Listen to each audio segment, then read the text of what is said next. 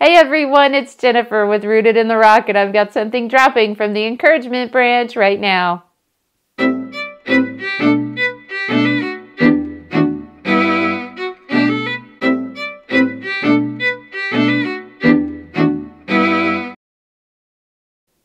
Hey everyone, welcome to Rooted in the Rock. I'm so glad you're here. Today I wanted to talk just a little minute. I wanted to encourage you mamas, and this applies to teachers too, mamas and teachers, about practicing a little self-care. Okay? Now I know, I don't want to say lately, I haven't heard it a lot lately, but in recent history, there's been a whole thing with people and doing me time, okay? The whole phrase me time, it just kind of makes me cringe. It's sort of kind of that, but not exactly, but sort of kind of. If that makes sense. Okay, you've got to take care of yourself. We get so busy with, trust me, I'm there with you. You get so busy with, we've got to, taking them to school or taking them to dance or baseball or basketball or football or whatever the things may be, piano, lessons, whatever. We get so busy and, we have to, keeping the house clean and got to figure out what everybody needs for dinner. And, if you do vacations, you got to schedule all the vacations, all the things. Okay. And a lot of times, unless you're already aware of it, unless you already generally, have this habit, like I'm terrible about this. I'm trying to get better at this, but, I just kind of let my own things slide because I'm busy taking care of everybody else, and I feel like that's my job and my stuff isn't important. However, so you got to think of it this way. The whole me time thing makes me cringe, and it sounds so selfish, right? However, you got to think of it this way. Okay, you make sure you're taking care of yourself, okay? Because you can't help anyone else if you're breaking down. Okay, let's just put it that way. It's just like those, I don't know if I can find one, but it's just like, the airline safety videos where they're telling you to caution, I've released the oxygen mask. Oxygen mask's on. Oxygen mask will automatically drop. Ways resembles an ordinary operating room oxygen mask. What's your plan? Let's put your mask on. All right, mask's on. Mask on. Ma'am, can you put this mask on? Put on your mask. Mask! Put them on now! Hey! You put on your air mask before you help your kid with their air mask, because you're, as a mama or a teacher or whatever, your first instinct, what you got to take care of the ones that can't take care of themselves. But like in the airplane situation, you can't take care of them and help them if you're dying of oxygen deprivation. You know what I'm saying? Like, you have to put your own mask on before you can help everyone else. You can make sure you're good, and then you can help everybody else. Okay? And I know it's, easier said than done. I get it, but you have to take care of yourself. Now, as a mama or as a teacher, what could that mean? For one thing, as Christians, we need to be spending our time with God. Either, prayer time, Bible time, whatever that may be. Prayer. You better read your Bible. Now, in the morning, I know people that like to get up early and do it at the beginning of the day. Me, however, I'm like a night owl kind of person, and I sleep as late as possible, get up as late as possible. I just get up, get ready, get it, okay, let's go. It's, the mornings are chop for us. So, getting up early. Snooze. I'm working on it. I've tried, I've prayed, I've begged God, please make me a morning person. I want to, I am how God made me, and I got to figure out how to, live better that way. So for me, Bible study and God time actually has to be later in the day. However, but for you, it might be in the morning. It might be while if you're at home and the kids go to school, it might be while the kids are at school. It could be in the evening before bedtime, just anytime you can get a few minutes. And you know what? It doesn't have to be, you do need alone time with God. Sometimes as a mama, the only true alone time you get is in the shower. Like, I kid you not. Sometimes that is, and sometimes that isn't even all alone time. There's always someone coming in needing something, right? Just need some alone time. Been there, done that.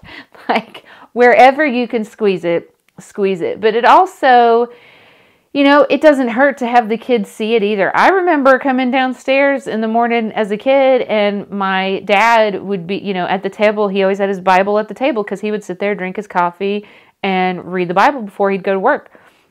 There's nothing wrong with, you know, the kids coming and seeing you that. I mean, they should see you taking care of yourself and know it's important.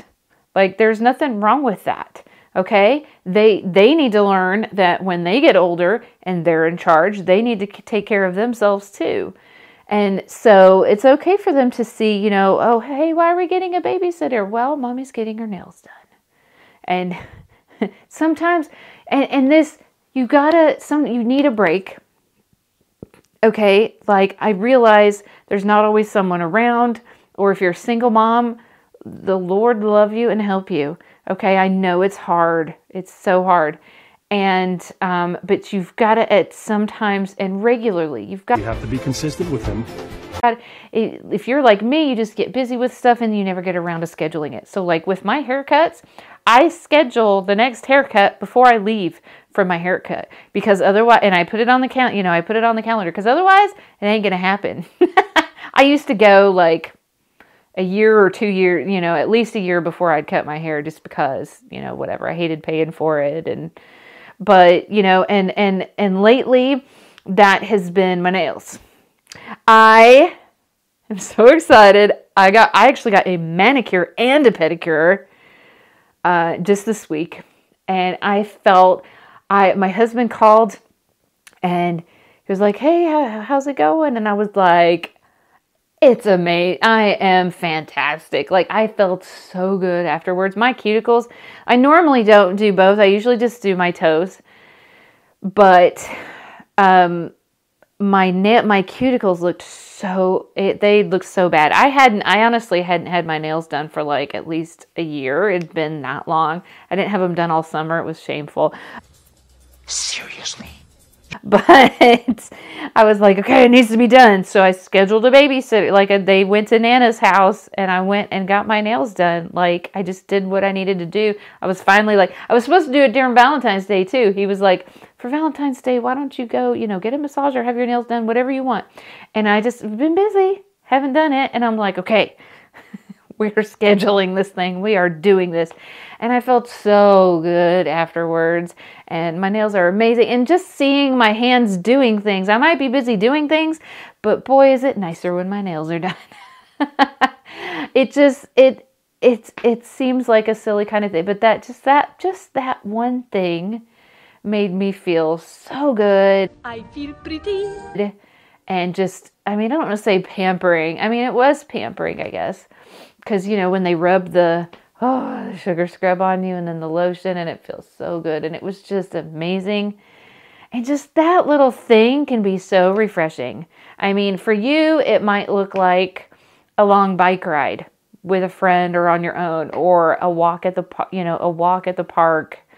I don't know what your refreshing thing, going to swim laps by yourself, right? Like, I love swimming. I don't feel like I can go to the pool because I'm constantly, you know, making sure all the kids are okay, right? So I never get to swim laps for myself, which I would love. You know, maybe someday. I don't know. Someday, Jennifer. Someday.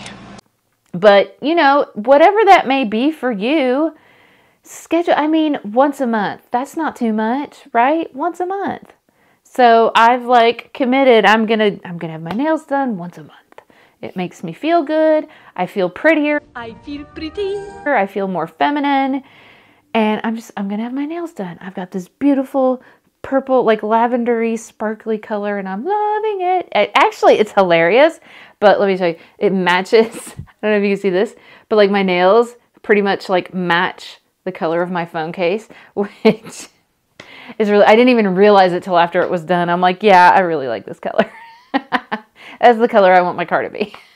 But anyway, just something.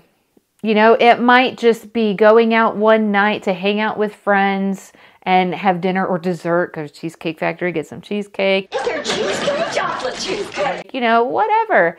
But just, at least once there's some people do this kind of thing every week. We're too busy for that. But once a month, I think that's pretty doable. Like, take care of yourself. But part of taking care of yourself is, drinking enough water, obviously making sure you're healthy. It's hard to find workout time. But you know what? If you can't do workout time without the kids, then do a workout time with the kids. Don't worry. It won't hurt much. There are all kinds of things you could do together to have some exercise. Seriously. I mean, just do what you got to do. Take care of yourself, okay? Drinking water, exercising, but like doing something relaxing, nice for yourself, right? Like you could just be like, after they're in bed, be like, okay, mommy is taking a bath. I'm putting some Epsom salts in here and I'm relaxing and I'm, set the timer, 20 minutes, I'm thinking about nothing. Little things like that can do so much for you. Either a mama or a teacher. Seriously, teachers, let's not even go. But also, speaking of teachers, things like staff development. So if you're a teacher, then, depending on what state you're a teacher in, there may be requirements of you have to get so many credits per year for continuing education in order to renew your certificate, depending on where you teach. So in any job, really, you want to keep up with new developments, what's going on, depending on what the job is. But generally, you're going to do like a continuing education kind of thing. Keep me from learning, you can't keep me from studying. And that's no different with teachers and mamas at home. Make sure you're getting stuff like staff development every year for, either teaching or if you're a stay-at-home mom and you guys homeschool. That's, extra important too. Make sure you're getting staff development. There are if you have a local school store, a lot of times they will offer things. Different places that have curriculum, like I know BJU did a whole summer conference thing where you could get a whole bunch of credits. We did that one year and that was really cool and it was all online. You did these online classes and you got a certain number of credits for certain numbers of however long the class was. So, and the local, I think you have to check into the rules for your state with the Department of Education, or if you're certified anyway. If you're certified, if you're not certified, you don't have to worry about it. But if you're a certified teacher, like I am, I need to check with the rules of my state and be like, how many do I need to have? How do I turn them in? There are all kinds of things about that. I could do a video on that, but like I said, it varies state to state. So I don't know how really useful that would be. But anyway, and also the homeschool expos, they're everywhere, all over the country. There's a ton of them. I've talked about those before, but they have, the one by us has, not only do they have the expo, but it's kind of like a conference where during the 2 different days, they have all these different sessions you can go to. And they're like little classes. And that is totally exactly like staff development. Like there will be someone talking about their writing process or someone talking about how they use this software. There was one once where they were talking about how to organize their systems and keeping their records and stuff. There are all kinds of really great, useful little sessions you could go to, as long as you can, get childcare. A lot of people had their kids with them too. So there are a lot of really great things you can do. Make sure you're doing that for yourself. Like teacher-wise, if you are homeschooling, that's going to be the educational classes. What does that look like for just a mama who is, how does a mama do staff development? Well, what about learning how to clean without chemicals?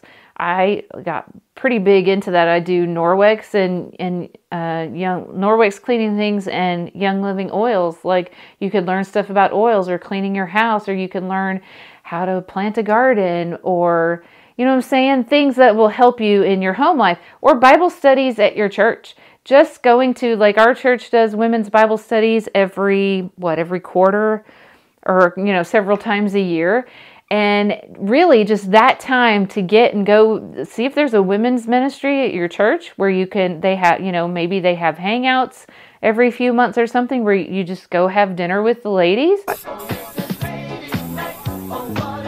Or a Bible study, which is, or, if there a Bible class or a Bible study you can go to, all those kinds of things. Think of that as like staff development. And you need that. That's good for you. Never stop learning. Never stop learning. It's good for you. But I always tell my students too, I know I've mentioned this like at least once or twice before, but I always tell my students, in your Christian life, you never stop learning. There are passages in the Bible that you can know by heart and you've read them over and over again. And then for some reason in your 40s or whenever, 50s, whenever in your life, for some reason, sometime later, the Holy Spirit just kind of reveals it new to you and you learn something new from it. And you're like, what? How did I never see that before? And it's because there are things that aren't really revealed to you till you're ready for them. And he in his timing, when he needs you to see something a certain way, then he'll let that happen. So you never stop learning. I tell my students, even a Christian who is like 98 years old, they still have things to work on. They're still learning things about God and getting closer with him and et cetera, et cetera. So anyway, it never ends. And don't get too busy. Like this time of year, when is it? We're in March right now. At the time of filming, I'm not sure when this one exactly, because I've just totally zoinked my schedule.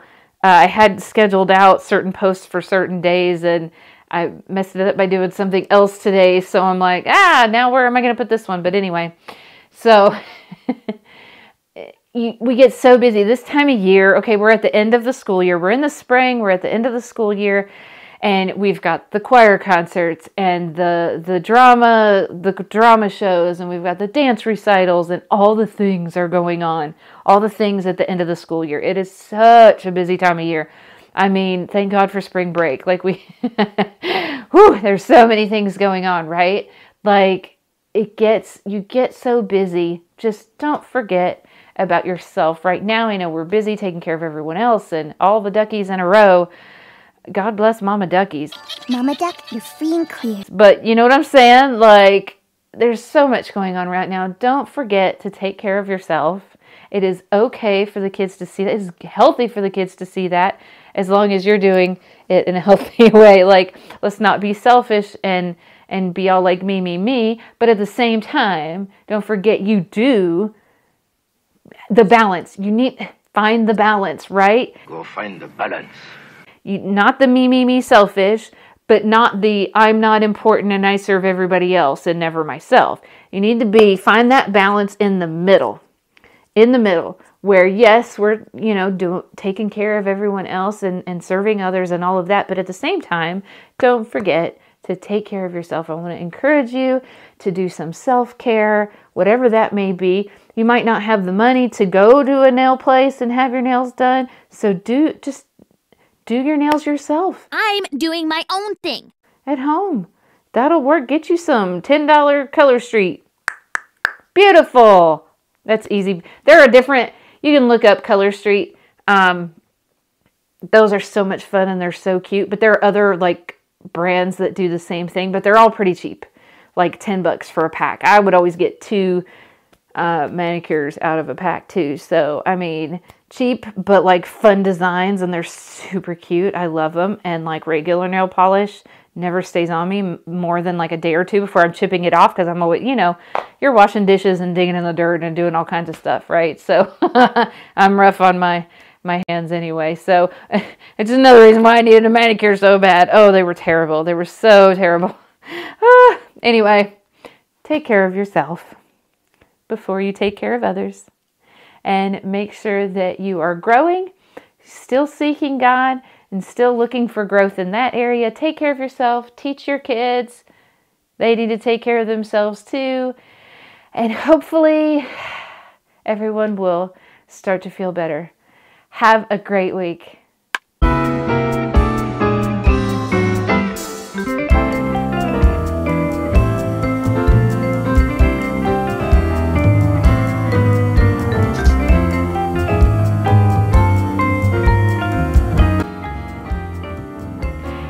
everyone, it's Jennifer. Jennifer. Ugh. Hey everyone, welcome to. That's not what I'm doing. Hey, no, wait. And done. Woo, 2 in 1 day. Urgh.